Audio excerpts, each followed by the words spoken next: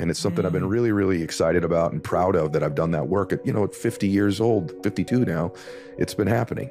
Oh, wow. I'm so glad I asked that question already. I'm like, because I think you're so right. I think everyone who's listening will be able to relate to what their wiring is. Correct. From childhood. Where do we go? What's our emotional home, as you just called it? Correct. Where do we disappear to? And it's really interesting because I always talk about my childhood similarly being quite chaotic and quite intense.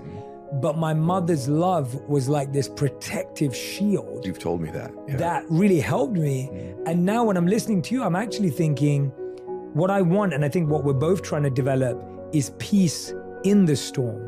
Amen. It's equanimity in the imbalance. That's correct. Right? And in my case, not to create the storm all the time. No. But in all honesty, a few things I discovered a few years ago, I used to brag a lot.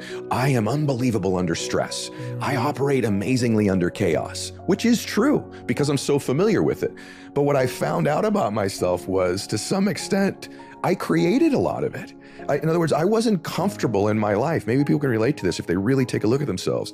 I wasn't comfortable when things weren't a little bit chaotic, because in life, we move towards really what we're most familiar with. We keep moving back to the familiar. That's why some people will date the completely same person in a different body. You and I have talked about with your amazing work, right? Because we move towards what we're familiar with.